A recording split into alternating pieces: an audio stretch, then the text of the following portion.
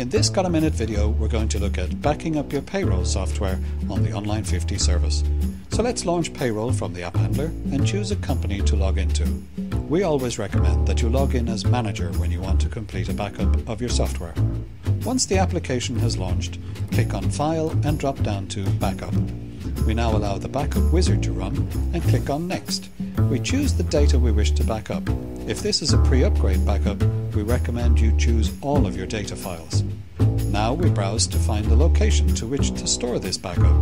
We recommend you choose the H drive on the Online 50 platform.